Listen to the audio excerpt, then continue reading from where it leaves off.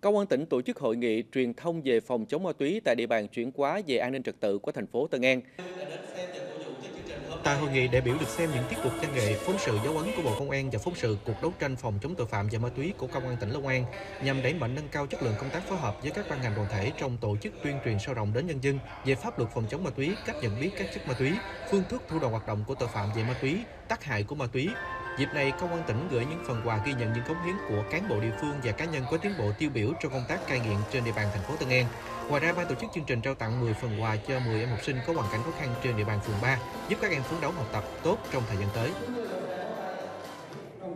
Thiết thực hưởng ứng chiến dịch thanh niên Công an tỉnh tình nguyện hè năm 2024, ngày 23 tháng 6 năm 2024, Đoàn Thanh niên Công an tỉnh phối hợp Công an huyện Cần Duộc tổ chức chương trình Hè yêu thương cho học sinh có hoàn cảnh khó khăn trên địa bàn huyện Cần Duộc.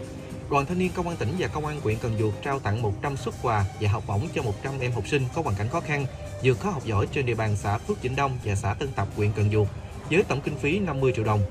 Do Công an huyện Cần Duộc hỗ trợ 100 suất học bổng trị giá 20 triệu đồng, do Hội Thiện nguyện Từ Tâm thành phố Hồ Chí Minh hỗ trợ 100 suất quà trị giá 30 triệu đồng.